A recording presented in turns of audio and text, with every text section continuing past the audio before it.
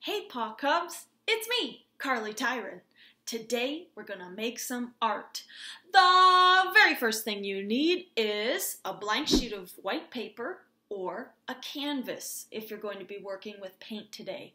The next thing you need is 3 colors. Those could be 3 colors of paint, 3 different markers, 3 different colored pencils, or 3 different crayons. Whatever you have around the house, just make sure it's those 3 different colors.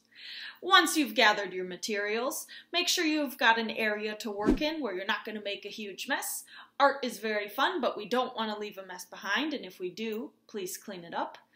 What we're going to do today with this activity is listen to a song, and the song is called A Russian Dance from Tchaikovsky's Nutcracker Suite.